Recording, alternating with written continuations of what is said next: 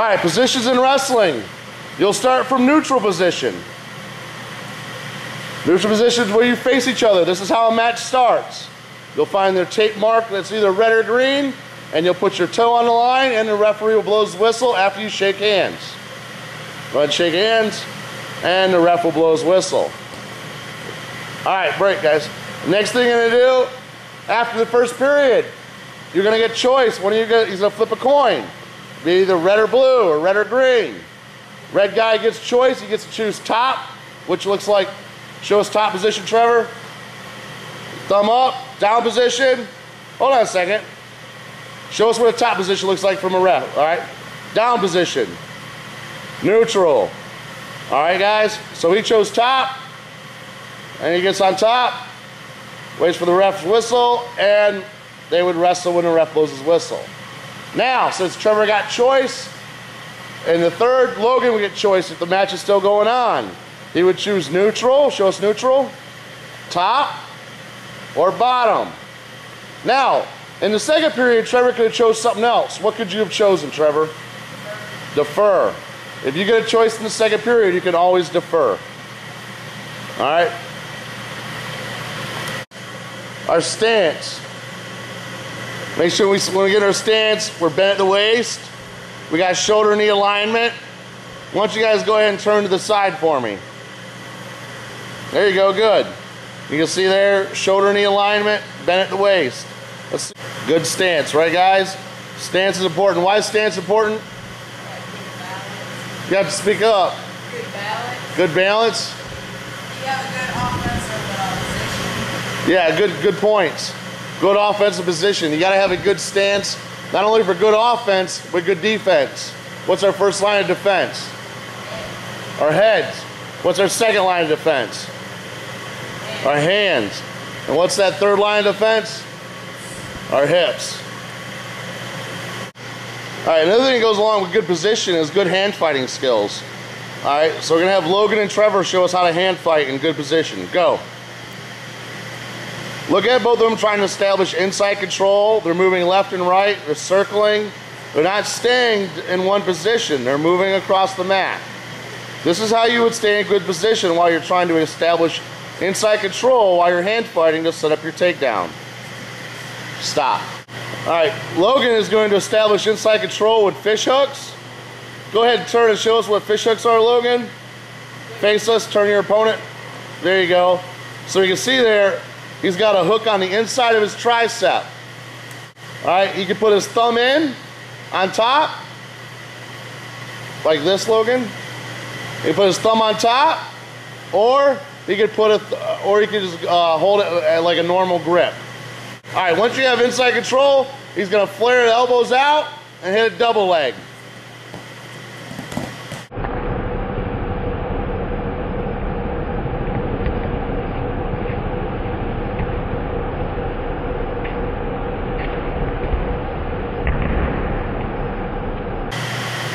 Good.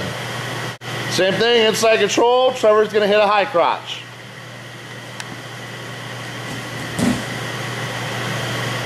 One more time.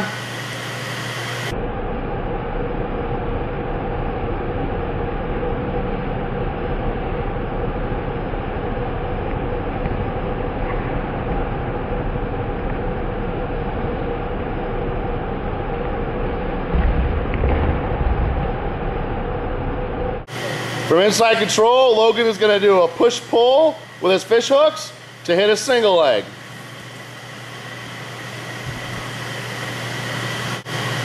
Once again, he's going to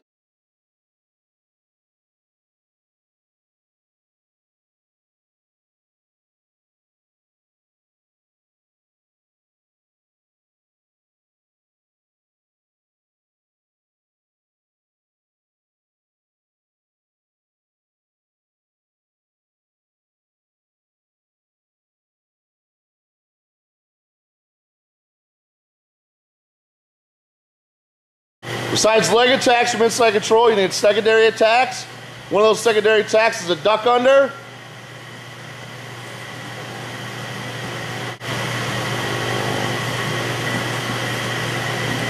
Again, where we see on this side, we want to see the duck on this side.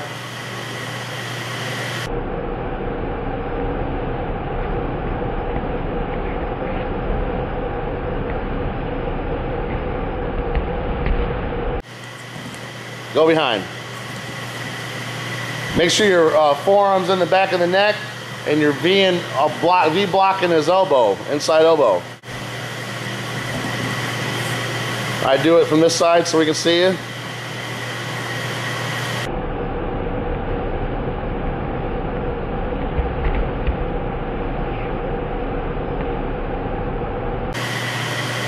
Good. All right, now Logan is going to demonstrate when he sprawls how to do a quick go behind. Trevor's going to shoot. He sprawls, clubs ahead, quick go behind. You notice how he blocks his hand. Oh. Really blocked out elbow. Do it again.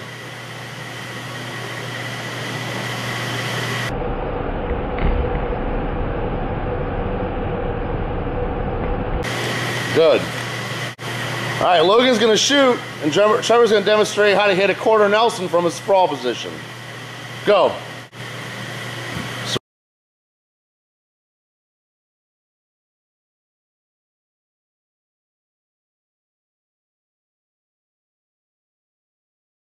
By. Get a quarter Nelson, your opponent goes ahead and shoots. You got to take your right hand.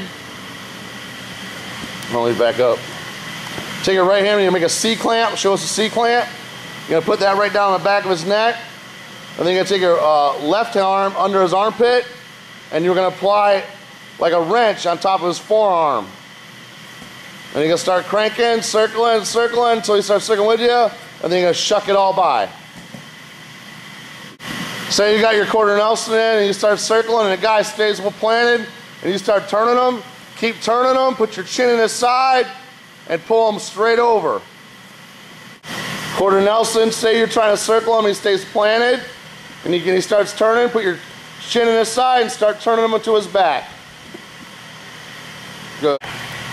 Next thing we cover is when we get our head caught in a basket, and that's when we get our head underneath because we took a bad shot. First thing we want to do is control that elbow and pull that down. All right. What Logan wants to do here is he wants to hit what's called a Syracuse. This is just to gain better position. So he's going to sit through all the way towards the head. Good. Again, one more time.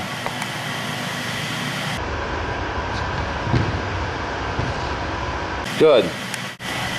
All right, this time Trevor's got his head in the basket. He's going to do something different. He's going to do a peek out and try to score points. He's going to control the elbow. Go back to the beginning there, bud. Trevor's going to control the elbow, and he's going to sit through, looking for a thigh. And pull himself around. Elbow control. Good. All right, the next thing we're going to cover here is called a knee slide stand-up. You can do this from either side. All right, the reason we want a knee slide stand-up is because we don't want to explode our hands into our belly. We'll explain that why later when we go over tilts. We want to explode out with our knee slide and then attack our hands. So it looks like this. Go.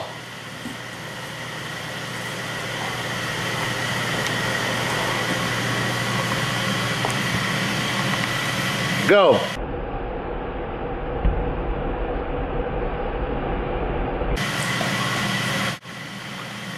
Go. See how he forced his hips outwards. Again, Logan on bottom, Trevor on top. Ready? Go. Excellent. All right, next thing we're going to cover is called a sit-out turn-in. I'll have these guys do it with no partner and then together with partner. Ready? Go.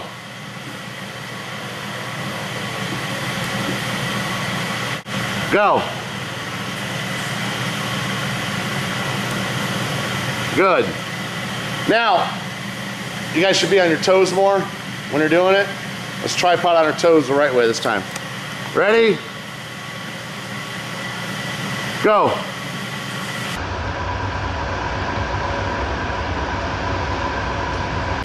Excellent. Ready? Go.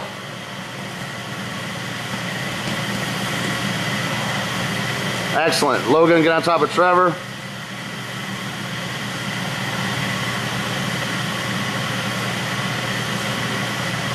I'm sorry. Trevor, get on top of Logan. Ready? Go. Good. All right, the next escape we're going to cover is called a switch. They're going to have Trevor demonstrate this first, then Logan. On the word go. Watch how he clears his hand away from the arm chop. Go. All right, Logan.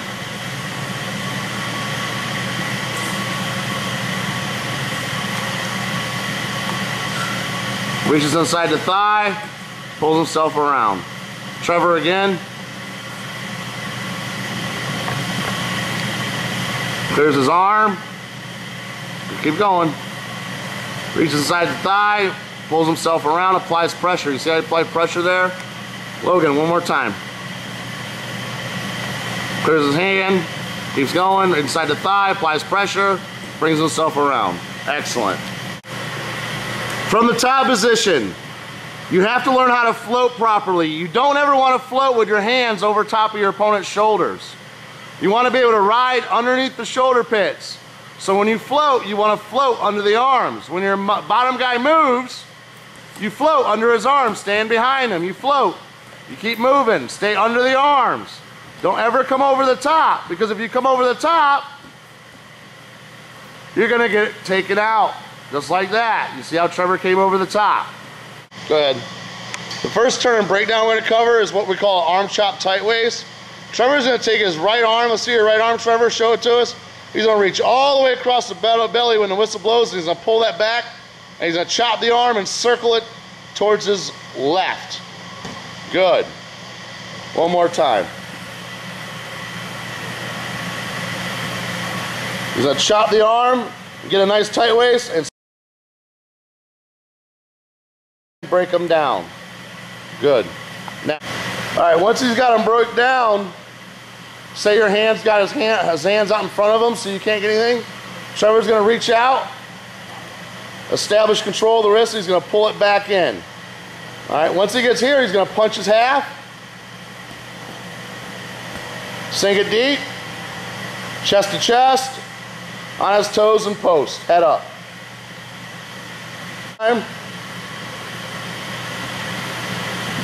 He's going to grab the wrist, pull it in, punch his half.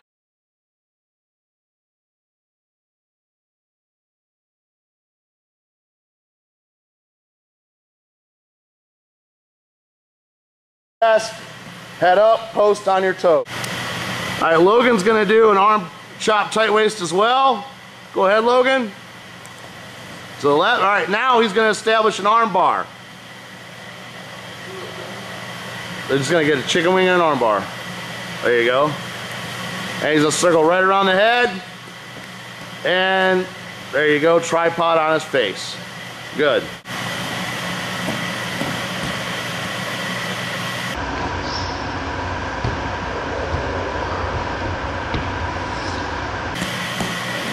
All right, Logan gets him broke down here because he arm chopped him. You can see he's gonna slip his arm in there to get that wing. Once he gets that wing, he's gonna go ahead and get that wrist control to get the bar. He's gonna suck that in nice and tight, and he's gonna start applying pressure into his ear, his opposite ear, while he's circled towards the head. As he circles, he just stays in a nice hips down position till he turns.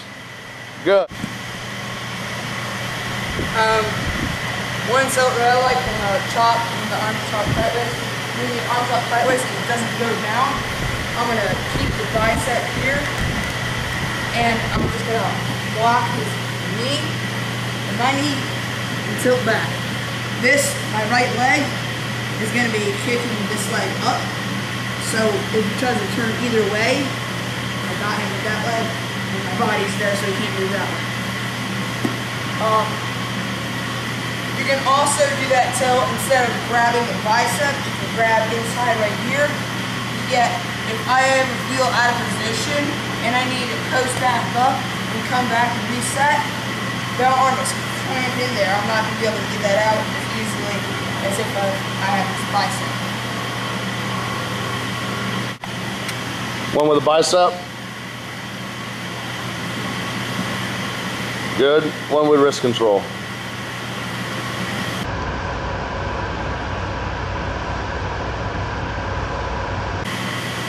Excellent.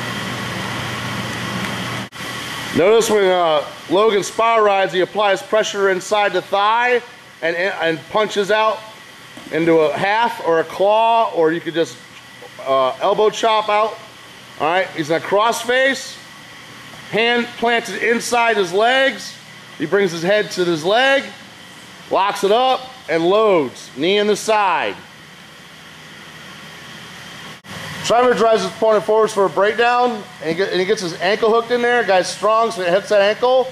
He starts circling that ankle towards the head so he can club his opponent's head there. Once he gets there, he's going to sink in a near side cradle by using his leg, locks that up, puts his head in the side, and he goes ahead and he rocks him right over.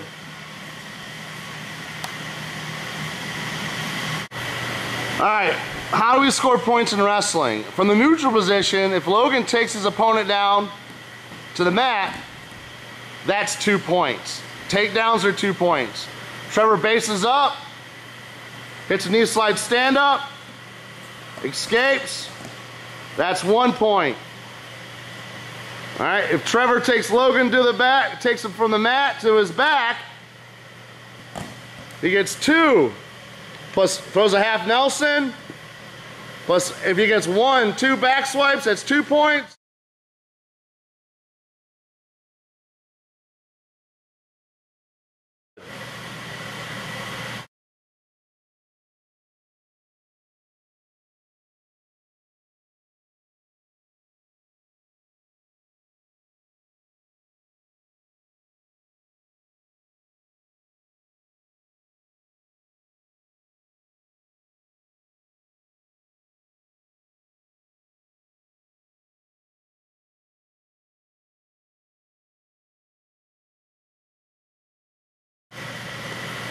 And Logan hits a switch, that's 2 points. If Logan turns Trevor for the half, to be pinned, you have to have both of his shoulder blades down for a count of at least 2 seconds. So it would go 1 1,000, 2 1,000, pin. Another way you could score points in wrestling is penalty points. So let's say Trevor picks his opponent up in a deep double leg and slams him to the mat. That could be a potentially dangerous call where Logan would get 1 penalty point. If Logan's on bottom and Trevor locks his hands, that's a penalty point. You cannot lock hands from the top position in wrestling. Overtime. If a match goes into overtime, the match starts in neutral for 1 minute and they wrestle.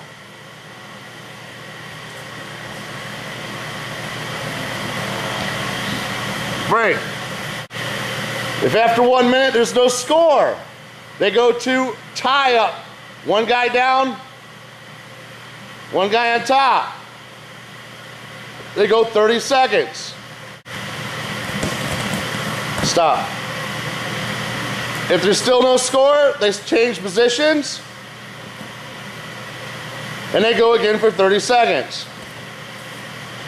Stop.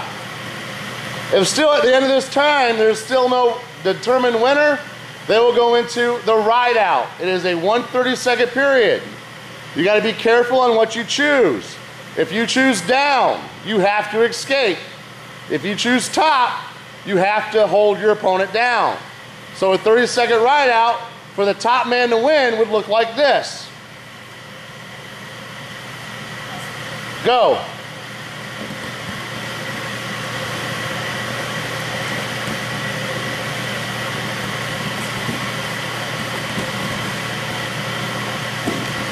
Break. So if you ride your opponent out for 30 seconds, you would win that match. If the guy on bottom escapes in that 30 seconds, he wins that match.